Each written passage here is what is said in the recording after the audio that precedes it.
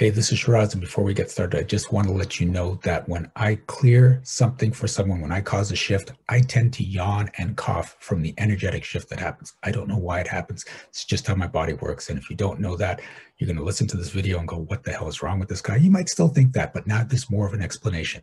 The other thing to keep in mind is that if you hear something that you can absolutely relate to, when I cleared for them, you can get it cleared for you too. Just say yes when they're saying yes, and it works.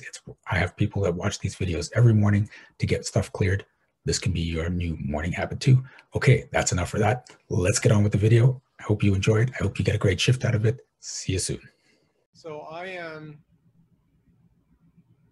one of the biggest things I'm working on right now is that last week was an annual conference that for more than 20 years was a big part of my life. And although I, at some level, don't really feel drawn to it anymore, I'm also really upset that it's no longer part of my life anymore.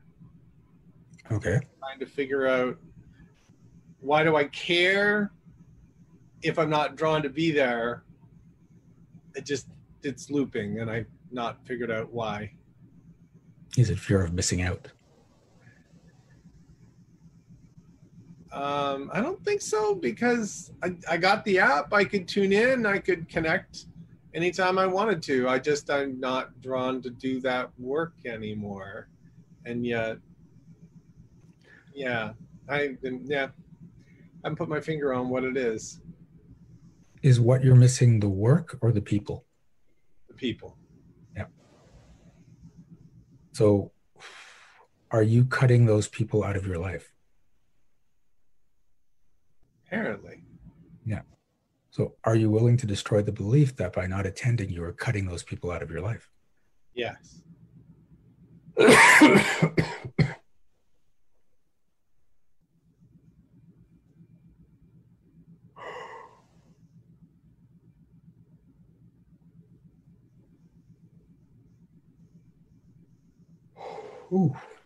Because I'm sure there's some people that go to the event that you see outside the event. Used to. Yeah. I mean, yeah, the event is virtual this year, but also since my first event in '93, it's changed a lot as to who gets to go and when we connect, and yeah. Okay.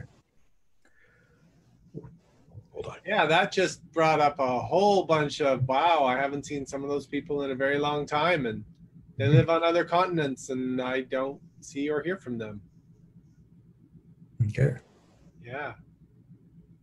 So is what your experience just sadness for losing all those people? Waves of sadness. Yeah. That's just, and that's okay. Let that sadness come out. Yeah. And oddly enough, my contact information hasn't changed very much over the decades. So if they wanted to reach me, they know how to reach me. It's not like I'm hard to find in those circles.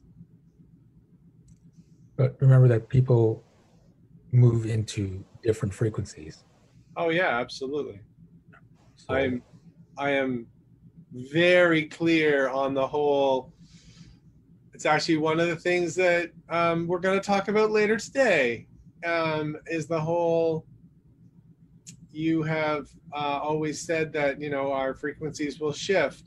The thing that I wasn't so clear on is how hard it will be when the people that were around us are no longer around us. Yeah. It can be hard because when you're operating at a completely different frequency than someone else, they either have no desire to be around you, or they can actually create animosity towards you. Or make up stories about how your life choices aren't safe for them. Yeah. That's, we have an hour dedicated to this topic. So yeah, that'll be a thing. But the sadness around the convention, and yeah, it's weird because I used to bend over backwards to make sure that I was at the convention and up to date and spending all hours. Actually, there's a really funny story of my wife and our friend coming along, and they didn't really believe why I always needed to go to the beach the weekend after until they lived through it. And they saw me by Thursday night, where I was so bleary-eyed from all the things I've been learning and doing and still going back for more on Friday. They were having a very good laugh over it. Okay. Yeah. Okay. she laughed her ass off. But yeah, I'm not drawn to do that work anymore, and yet there's still the whole change is fucking hard. Mm-hmm. Yeah. Truth. Is it wrong to leave people behind? Oh. Yes. Okay. Where the fuck did that come from? So are you willing to destroy that belief? Yes.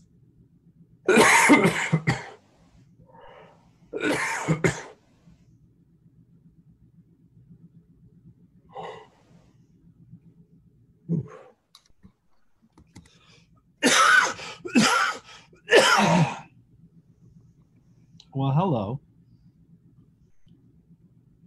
Oh, goodness. All right. Yeah. There's another thing coming up, actually. Do you have to be compensated for every good deed you've done? Wow. My ego is saying no. Fuck. Okay. So are you willing to destroy the belief that you have to be compensated for every good deed you've done? Yes.